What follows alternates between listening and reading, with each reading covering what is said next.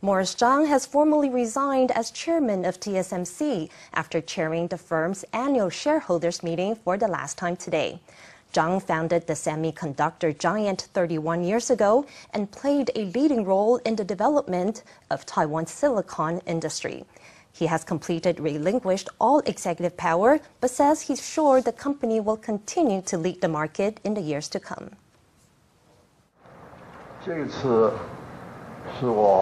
This is the last shareholders meeting that I will hold. There is new leadership.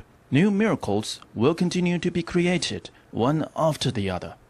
This was a shareholders meeting like none other in TSMC's history. It featured a series of presentations looking back over Chang's 31 years at the helm of the world's leading semiconductor foundry. As for concerns about TSMC's market prospects in the coming years, Chang didn't hesitate to express his faith in the company. In 10 years, the world will still need TSMC. China's semiconductor industry will make some real strides in the next 5 or 10 years, but it will always be 5, 6, or 7 years behind TSMC. Chang has made sure to go out on a high note. Over the last year, TSMC's consolidated revenue was over 977 billion NT dollars, up 3.1% from the previous year.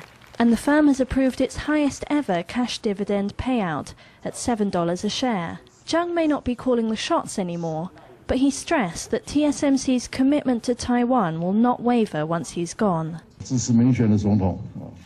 I support the president elected by the people. Now I support President Tsai Ing-wen. TSMC is rooted in Taiwan. TSMC will continue to invest in Taiwan.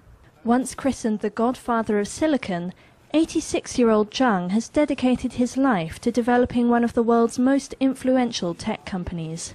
Now he's finally ready to step back.